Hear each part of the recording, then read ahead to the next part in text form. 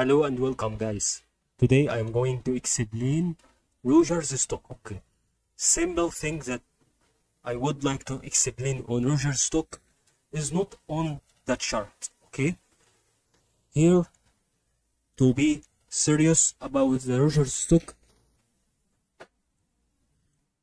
it's a part or on decreasing in momentum. I know if you are beginner for crypto, I will teach you. Okay. Also, you can type here. Here it's ROG. Okay. We have two types of ROG's stock: ROG's Corporation and ROG's Communication. We currently are using ROG's Communication.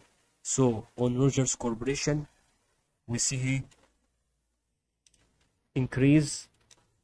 Okay, this part is absent, so it indicates also for increase on the future, and it starts to make a slow wave momentum like this. That's what we wanted to explain between ROG's Stock Corporation and the Communication.